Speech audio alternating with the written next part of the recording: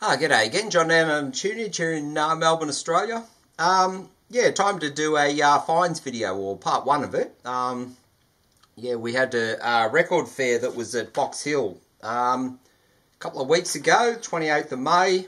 It's one of the big ones we have here in Melbourne. It happens 4 times a year, and it's a really good place to find sort of unusual and rare stuff and whatever. So yeah, take a deep wallet though, because sometimes some of the stuff's pretty expensive. But yeah, I went to that, and of course, yeah, felt crook a couple of days later, and yeah, I was supposed to do a video like early last week, and just wasn't feeling it. And then, yeah, Mrs. D had tested me and for the good old COVID, and came up negative. So I thought, fair enough, it's probably just the stress of looking for records and concentrating and that sort of thing. But then a couple of days after that, she started feeling crook, and when she tested herself, she got the dreaded double line. So she retested me, and I got the same thing. So yeah, so we're both COVID positive as of last week. I'm feeling pretty good at the moment. It's yeah, just sort of got a bit of a yeah, your sort of body clock or your temperatures don't work that well. I've still got the sense of smell, that's okay, and the beers sort of taste a little bit different, so maybe something's happened there. But yeah, Mrs. D isn't doing too well. She's not that impressed at the moment. She's hiding in her bedroom and whatever. But yeah, where she works, they're pretty strict on that sort of thing. So yeah, she's definitely got to stay away for at least a week and maybe longer.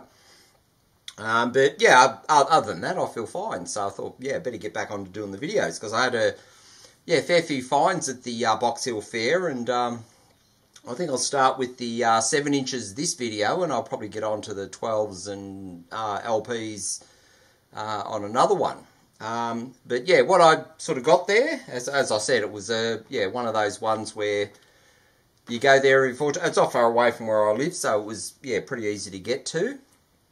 And yeah, so all the 7-inch vinyl I got was the first one I'll show is the MacArthur Park 7-inch from Richard Harris, the well-known actor, and that's on a Australian picture sleeve from, I think this is, what, 1968?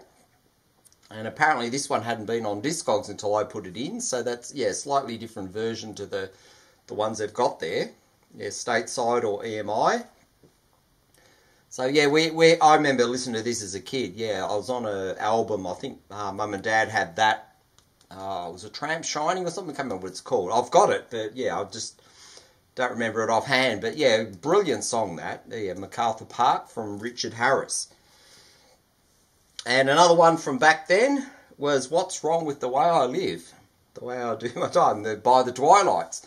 And of course the Twilights had Glenn Shorrock in it, who famously went on to Little River Band and very successful in that. And yeah, back then a lot of these records are just in plain sleeves. This is like the Columbia EMI one.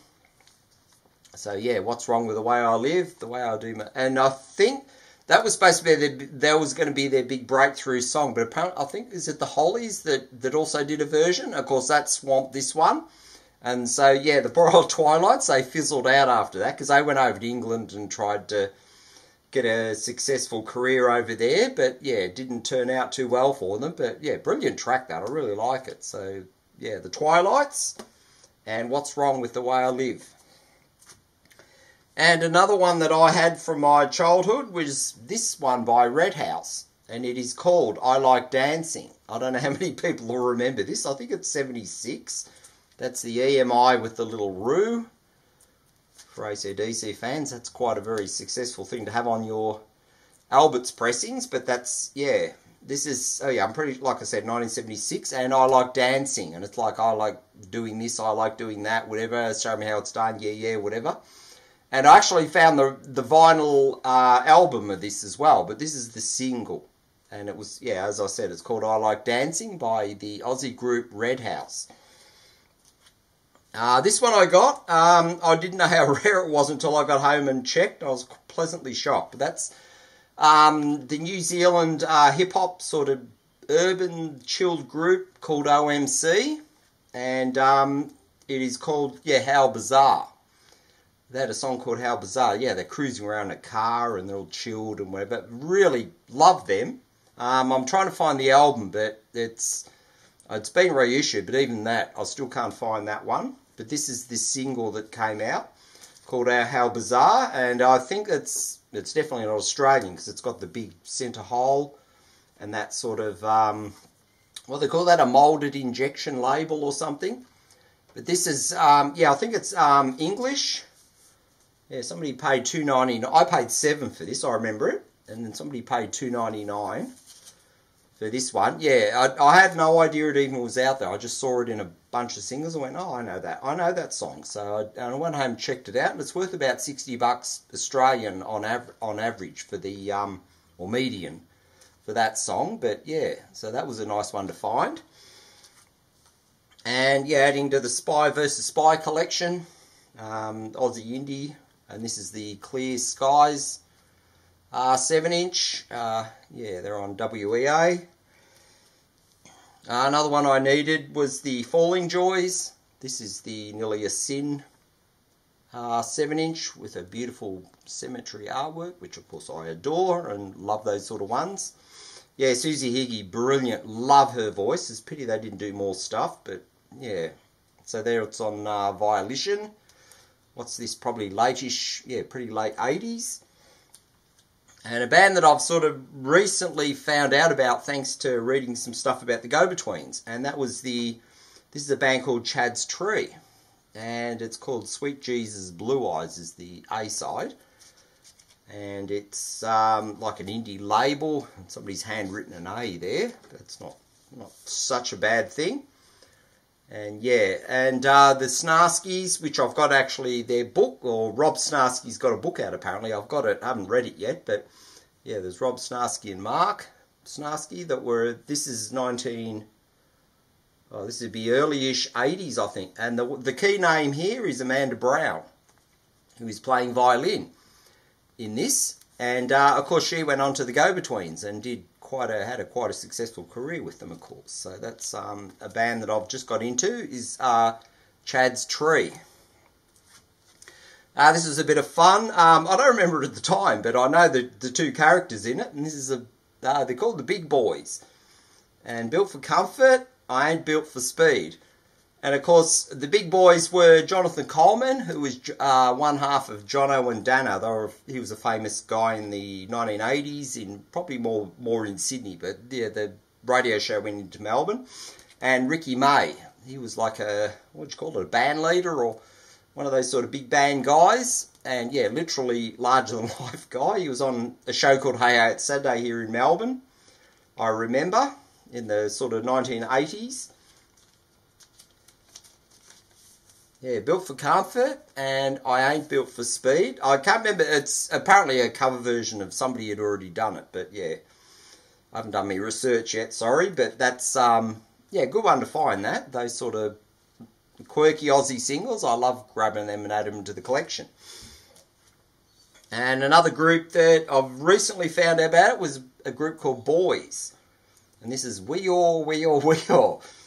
And, yeah, as it says, yeah, Parole Festival. I think they're a Perth band, very early 1980s, on the Parole label. And the actual insert, or whatever it's called, is a sticker. So that was a, yeah, interesting thing to find out. And lucky it's still complete. Yeah, it's like a promo, as you can see on the back there. Yeah, it's just a promo sticker. Another one of these local Aussies that I found out about was Femme, and this is I Don't Want to Go Home on the 7 label, which was, yes, Channel 7's still a current TV station here in Australia, of course, and affiliated with Missing Link. And this is one of their songs that I got. And the other one of the La Femme, which is actually on a picture sleeve or an insert, I think it's just like a folded over card sleeve, and that is the Chelsea Kids. And that is fully on the Missing Link label. So this is probably very early 80s, I think. I can't remember. Yeah, I've got to do a bit more research and find out a bit more about them, but yeah, these sort of things don't show up all that often, so when you get a chance to grab them, you grab them. So that's an Aussie band, La Femme. This one is one of those classic ones from the 70s. Coloured Balls and Love You Babe. This is the, most of these are just generic sleeves on the EMI label with the little roo there.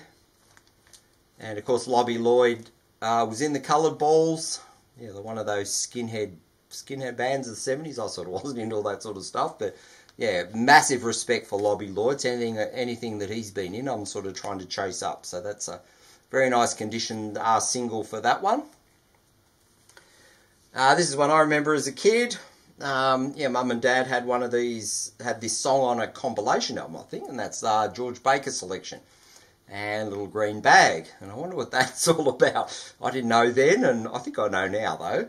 But yeah, so that's a nice, nice copy of that one for them. They were a Dutch band, I think, from memory. So yeah, George Baker's selection and Little Green Bag. This is a good one to find because it is damn expensive and very hard to get. And this is Lipstick Killers.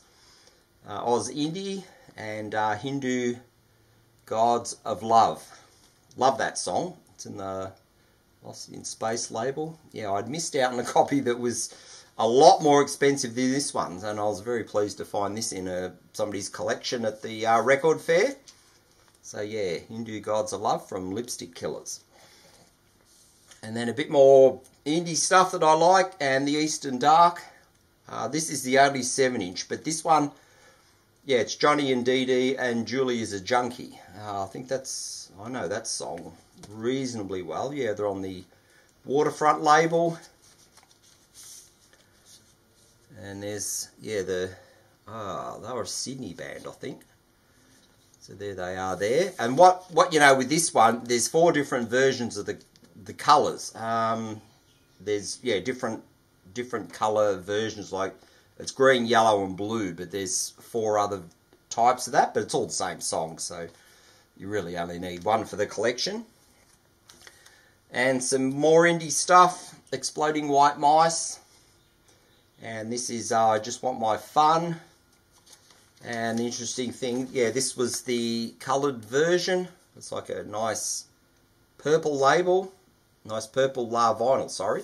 And the label is, that's Greasy Pop Records, which was the Adelaide one, 1980s. So yeah, this is the sort of stuff I love trying to find. And once again, Harem Scarum. One of those bands I'm trying to get all the singles and whatnot from. And this is the 7-inch for Hard Rain. And there's the Orgogo label. And yeah, Falling Fish or whatever, so that probably counts as Hard Rain. But yeah, these sort of things I really like trying to find.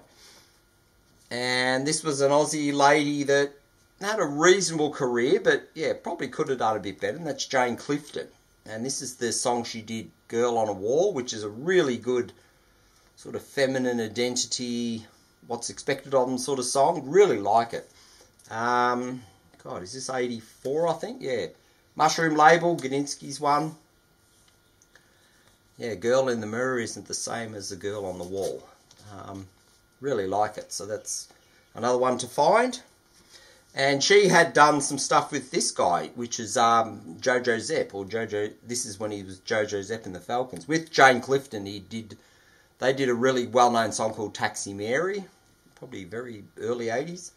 But this is one of Jojo Zepp's ones, and Shape I'm In, with a different, quite a avant-garde fluoro cover, and the early-ish Mushroom label.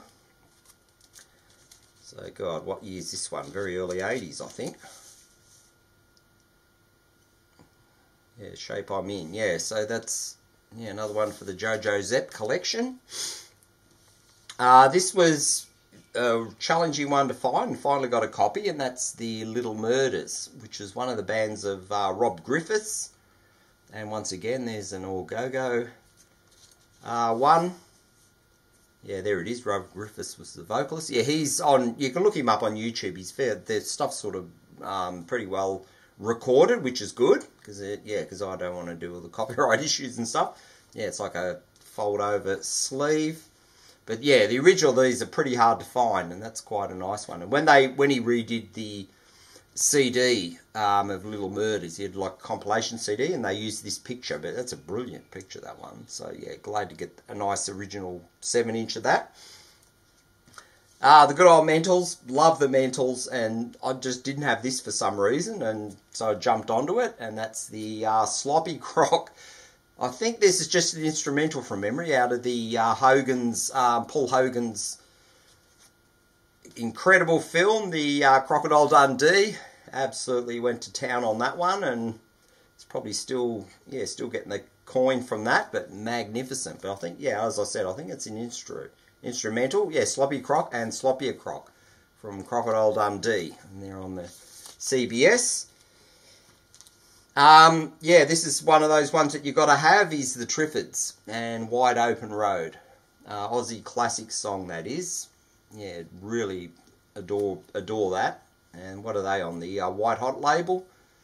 So yeah, to get a nice, beautiful, original condition and one of that, very pleased to get. And then a bit of the Beasts, a bit scungier, grungier sound, and this is the Psycho that I remember that. Oh, something about Mama, da-da-da-da-da.